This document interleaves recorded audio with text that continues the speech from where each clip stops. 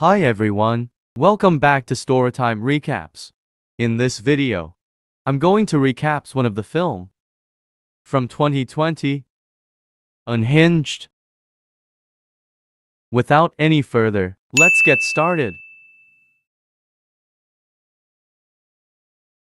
On an unusually rainy night, the man is seen sitting in his pickup. It's clear that he's upset. He first removes and discards his wedding band, lights a match, then exits the vehicle holding a hammer and a gas canister. Breaking through the doors and letting the residents know that he is there, they rush to him only to be viciously put down. He then pours gas all over the house and sets it on fire, and as he drives away, the house explodes.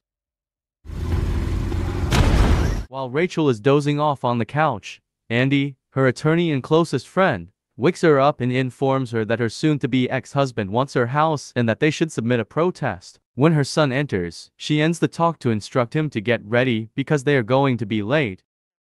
The son Kyle is in the dining room with his uncle Fred, who is speaking to his old mother. The news is mentioning the violent attack earlier, stating that the man was the woman's ex-husband with a history of violence and drug abuse. While Rachel looks for her candy cane scissors, Fred and Kyle talk. When Fred's girlfriend joins them at the table, they discuss their financial issues, especially the expense of their mother's nursing care stay. She drives off with Kyle, and the two of them get into their very old car. They get into traffic, argue about using the freeway, and the mother decides to take the route despite her son's protests that they will be late. While driving, she receives a call from her husband, and the child answers excited to speak with him. He is disappointed almost immediately when his father calls off their plans to see a game, and the mother attempts to ease him up. Even worse, they find themselves stuck in traffic on the expressway, and his mother receives a second call from a client when she is unable to convince herself that she will not be late this time. After Rachel is fired, the son gives her a small pep talk before advising them to take the next exit off the freeway and drive down the service streets. As they approach the red light at the end of the freeway, they stop on behind a gray pickup truck. When the light turns and the pickup stays still, she honks and passes him by. When he comes up next their car, it's the man who set the home on fire. He tells them to roll down their windows, and Kyle does so. The man and Rachel engage in an awkward back and forth in which he belittles her and then apologizes, thinking that she will follow him. When she disagrees, he becomes agitated and rattled, threatening to reveal to her what a bad day actually means. Kyle is afraid and asks her to go. The man begins to pursue them and twice cuts them off. After taking a different route and arriving to Kyle's school a bit later than expected, Rachel contacts Andy and requests to meet for breakfast in 20 minutes, vowing to be on time despite running out of petrol. When Rachel pulls up to the gas station, sets the pump, and walks inside to get a few more things before paying the cashier, she sees the gray truck parked behind her car. What can I get you, sir? Fearing that the man in the pickup has been following her since their argument, she tells the cashier and a guy in line next to her. The guy promises to walk her out and get his plates, so she fills up the tank and gets in the car. The guy tells her that the man's plates are what she drives frequently, and he stays behind to warn the man in the pickup not to follow. Suddenly, the man drives him into the street, where he is hit by another car. While the pickup keeps pursuing Rachel, she tries to break free, but they get caught in another traffic jam with him directly behind her. He keeps smashing into her car, but no one seems to notice. They resume driving and Rachel can't find her phone to call for help. The man pulls up next to her and reveals that he has her phone. Rachel drives off, causing an accident and nearly running over a woman believing she has finally lost him. She pulls into a parking lot to hide and calm herself. While all of this is going on, Andy is waiting for Rachel at the diner. He calls her, but all he gets is voicemail. Suddenly, a man in a pickup pulls up and approaches Andy. He introduces himself as an old friend of Rachel's, and the two start chatting. They discuss about Rachel's divorce and her terrifying experiences with road rage. The man is even defending her soon-to-be ex-husband, which makes Andy feel uneasy. Andy suggests that he try giving him his own phone. Return in the parking area, Rachel hears a buzzing sound while searching for her tablet. She finds a phone and answers it, even though it's not hers. The man hands Andy his cell phone and says he's waiting for her in the diner with one of her old friends. Rachel responds that she doesn't know the person he mentioned.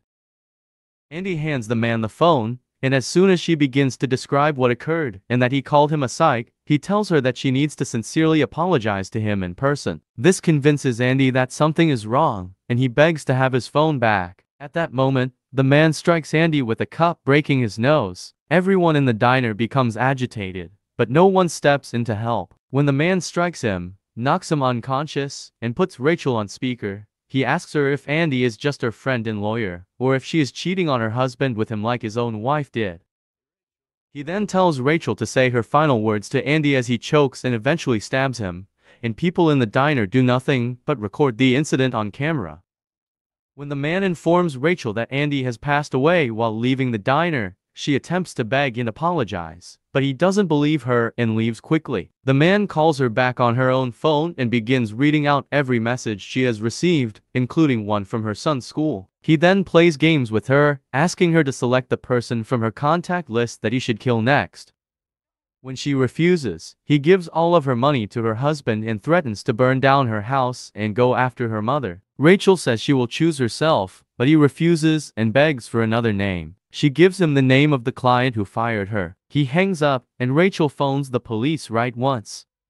The man is absent from the home when they get to her client's residence. As Fred watches what happened in the cafe on the television, he notices that his girlfriend isn't answering his calls and that there is an odd noise coming from the other room. Fred decides to check on her and, while doing so, he spots the pickup parked before the house. The noises continue to exist, so he pursues them while carrying a knife. After the man shows up holding his beaten girlfriend and telling him about what happened with Rachel, he kills Fred's girlfriend and sends Rachel a picture of him with her brother. When the man calls Rachel again, she tells him she called the police, which he already knows. He then uses Rachel's phone to check the tracker and sees that she is in front of Kyle's school. He then gives her 3 minutes to pick him up and leave, failing which he will kill Fred. While pouring gasoline on him, he tells Fred to write a letter to her blaming her for his girlfriend's death. Meanwhile, Rachel picks up her son from school and calls the man back, identifying herself as Kyle. The man threatens to set her brother on fire if she doesn't put him on speaker. Fred is then forced to read the letter he wrote, claiming that he will never see another sunrise and that Rachel is to blame for everything that happened. Unexpectedly, a policeman enters the house. The man ducks behind Fred, sets him on fire, and flees, only to be shot in the shoulder by the officer. Rachel is able to hear every conversation over the phone. She breaks down and stops the car as Kyle attempts to console her. When the phone rings again, it's the man informing her that Fred is dead. He threatens Kyle, but she threatens him back, saying she's done with all of his rubbish, and smashes the phone. She gets in the car with Kyle and they drive to the police station. They discover while traveling there that he may be using Rachel's iPad to monitor them. Kyle discovers it tapped under her seat and wants to toss it out the window, when Rachel thinks of using a tablet to monitor the man, like he did with them previously. When he discovers he's right in front of them after robbing her neighbor's van, Rachel advises Kyle to put his seatbelt on as the police car approaches the side of the van that he's driving straight forward. Kyle tries to get the police's attention, but the man follows them and catches up, smashing the police car and causing a serious accident. Kyle calls the police from the tablet, but they are unable to assist them because the tablet runs out of battery and they are left on their own. Ideas follows Rachel as she speeds up to drive to her mother's house, where the area is just difficult enough to slow him down a bit. She tricks him, losing him for a brief period of time, and causes automobile collisions along the route, only long enough to reach her mother's house and allow Kyle in. Once inside, he turns on the alarm's panic button, grabs a flashlight, and heads upstairs to hide in a hidden compartment. While this is going on, the man is driving around the neighborhood looking for them. He notices the car and pulls over to take his medication and gather himself. Suddenly, Rachel rams into him with another car. He grabs her and pins her to the ground, telling her that she will never forget him and what she could have done to save her boy. With Rachel down, he follows Kyle inside the house, calling for him while lying that it's the police. The child makes a noise, and Rachel emerges from hiding, but so does the man. They get into fights, with the man relentlessly pursuing Kyle while Rachel attacks him nonstop in an attempt to stop him.